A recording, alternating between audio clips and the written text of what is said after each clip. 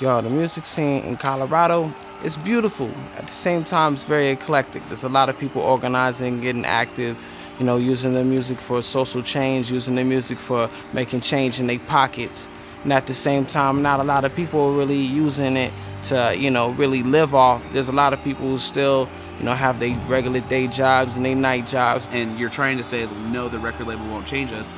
That's what you signed your name to. They can say there's not a hit on this, go back to the studio. So I think hip-hop will go wherever we go. How much are you willing to put into it? Are you willing to take those big losses?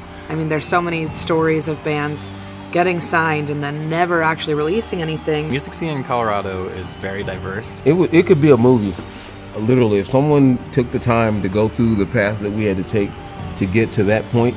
It's not about getting the Grammy or getting the awards or, you know, getting to that point.